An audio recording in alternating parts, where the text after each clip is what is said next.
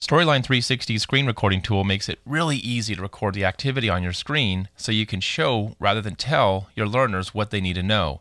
And in this tutorial, you'll learn how to record a screencast video and add it to your e-learning course. Alright, so we're starting out here in Storyline, just a blank project in Story View. Let's go ahead and record the screen by coming up here to click Record Screen. And that's going to hide Storyline, and it brings up Storyline's recording window. And you can see that if you move your cursor in the center, you can drag the recorder around. Now by default, the recording window is the same size as the slide dimensions in Storyline. And if you keep this setting, it's going to give you the best screen quality.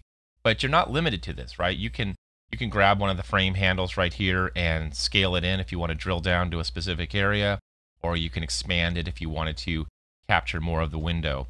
The other option is to resize your software application to fit inside the actual screen recorder, right? So you could do it like that. And then finally, the other option, to reset this to 720, is to hold the Shift key and then scale. And you'll see that that actually maintains the same aspect ratio as the initial slide.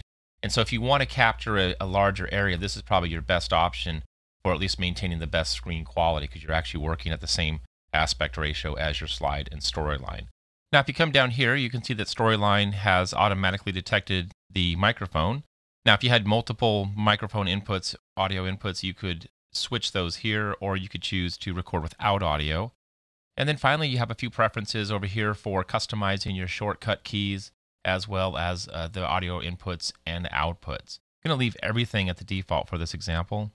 All right, so once you have your application framed up in the recorder the way you like, go ahead and click Record. You're ready to go. You get a quick countdown, and now everything I do and say is going to be recorded. So let's go ahead and bring that shape onto the slide. So we'll just insert shapes, and I'll just grab a rectangle and drag it on the slide. Now we want to animate this, so we go up here to the Animations tab, select Add Animation, Fly In. There it goes.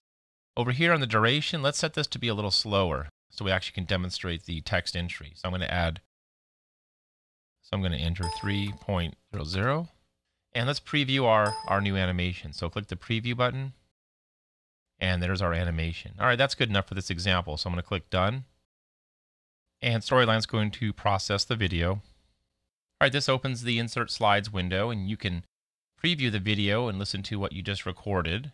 And up here, you can give your video a new name. It's always a good idea to do this, especially if you're going to work with multiple screencasts. It makes it a lot easier to find them. And then down here, you can choose how the video will work on your slide.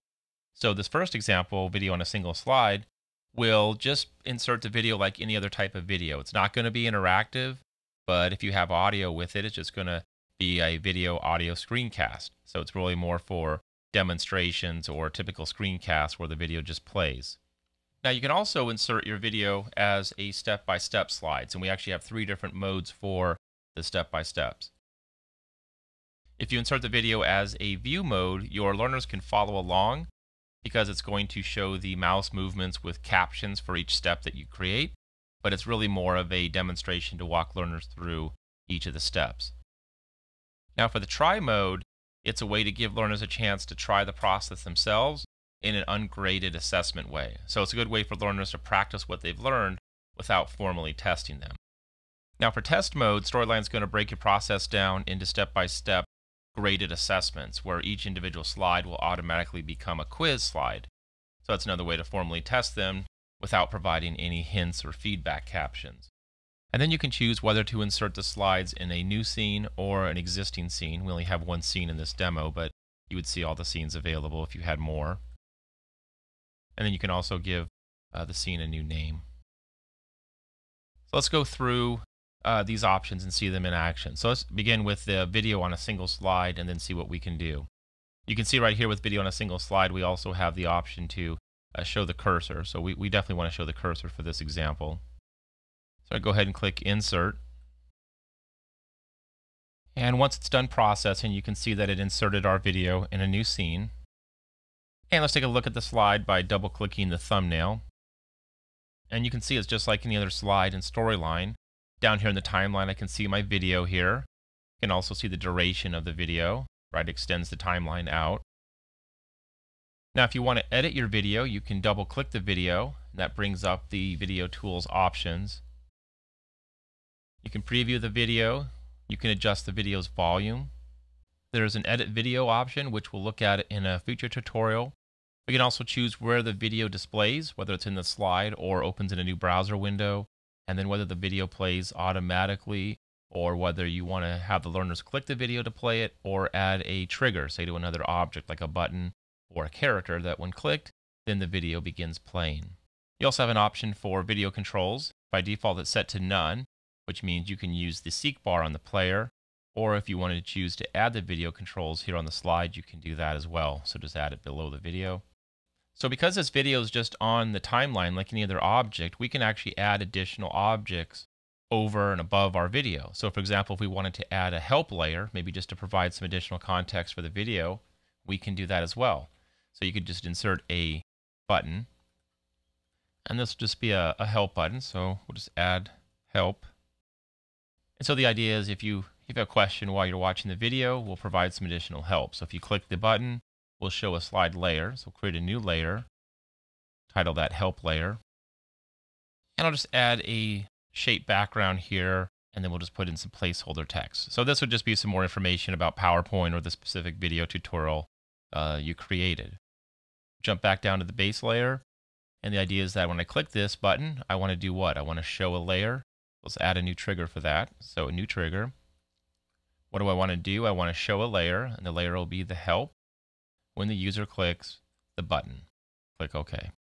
And usually when you show a layer, you need a way to hide that layer so you can return. So I'm going to go back to the help layer, and we'll just add another button here that says when you click this, we don't want to show a layer, we want to hide the layer. This layer when user clicks button. Click OK. All right, so let's go back to the base layer. Now the way we have the button on the timeline, it's just as long as the video, so it's persistent the entire time the slide is visible. And so if we preview our slide, we can see that the button is visible, and at any time we click the button, we can show the layer. Click the close button to return, and click the help button again. Now you notice that the video continues playing even though we're on the help layer.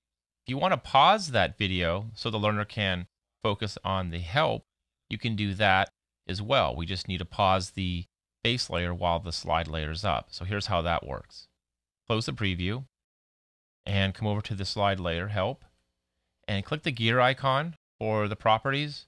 And then over here under base layer, you can see that you have an option to pause the timeline of the base layer. So that's just automatically going to pause the video while the learner is on this help layer. So select it and click OK. And let's go ahead and just preview this one more time. So preview the slide. All right, so you can see and hear the video. Let's go ahead and click the help button. And the video pauses on the base layer. So the learner can actually focus on the help, get what they need, click the close button, and now they can resume the video. And that's all you do for recording a screencast video. Just record the video, it inserts it on a slide. If you want to enhance the video, you can add additional objects above it, but essentially that video is going to play like any other video.